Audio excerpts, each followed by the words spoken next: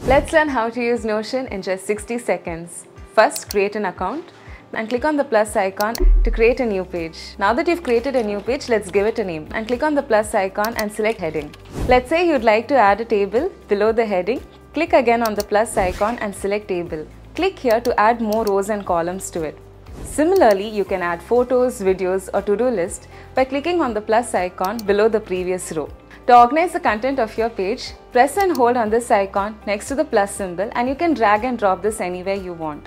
To collaborate with others, click on the share option, type in the person's email address and click invite, and they will receive an invite in their email to access your Notion page. That's it. For more exciting tutorials like this, subscribe to Website Learners.